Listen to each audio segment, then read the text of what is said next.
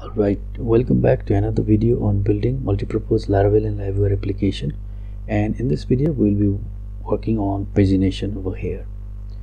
So also I will be sharing the issues that I have gone through while working with pagination. So let's get started. So let me go to list users.blade.php file and after this card body, let's create one new div with the class of card footer, and over here let's use default pagination users links. Okay, we are not doing anything with Livewire. This is Livewire default pagination. So by default, let's go to list users component class and let's go to the end. And by default, Laravel uses paginate value of 15, so let's reduce it to 5 for now. And let me refresh the page. Yeah, we see the 5 results, and we see this previous and next button over here.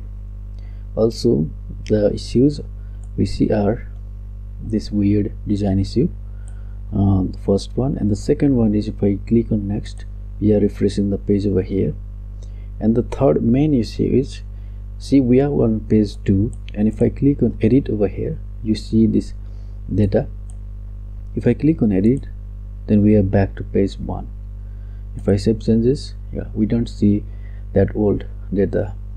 And if I click on next over here, then we see the weird issue, this one. So we don't want to do this. So to fix this, we need to use Livewire with pagination trait. So let's head over to list users.php component class and let's use that trait, use with pagination. Let's import the namespace. Okay, now let's go back and refresh this page again. Now if we click on next, yeah, page is not refreshing, and if we click on edit, we see the same data over here, right? This is perfectly fine. Now the final issue is this weird design. So by default, Livewire uses Tailwind CSS for this design, so we don't want Tailwind CSS as we are using AdminLTE theme, which is built on top of bootstrap. So let's use that bootstrap theme. So to use bootstrap theme, simply we need to add one protected property called pagination theme calls to bootstrap. Okay, refresh the page again. Yeah, perfect. We see the bootstrap design to pagination. So let's take this pagination over here so that it will use it to navigate, I think. So let's add a class display of flex and justify content to the end. Yeah, now the pagination is working perfectly fine. Now another is, if we create a new component class called list appointments, we need to do the same. Okay, so let's create a component class PHP audition, make me a Livewire component which is inside of admin appointments and list appointments. Okay, yeah, this component class is created. So let's head over to list appointments.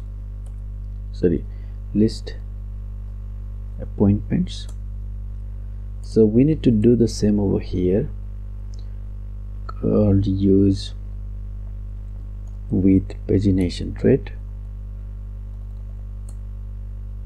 and protected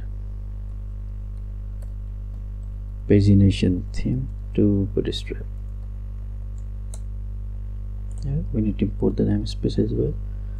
Yeah, for few of the component class this is fine, but if we are creating lots of components, then this seems tedious for me. So let's create our own component class on main component class. So let's head over to http livewire admin and let's create a new file called, let's say, admin component.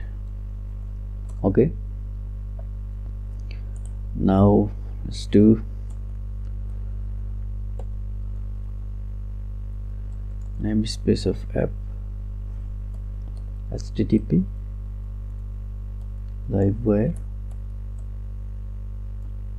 and admin. Okay, there's class of admin component which will be extending from livewire component. Okay,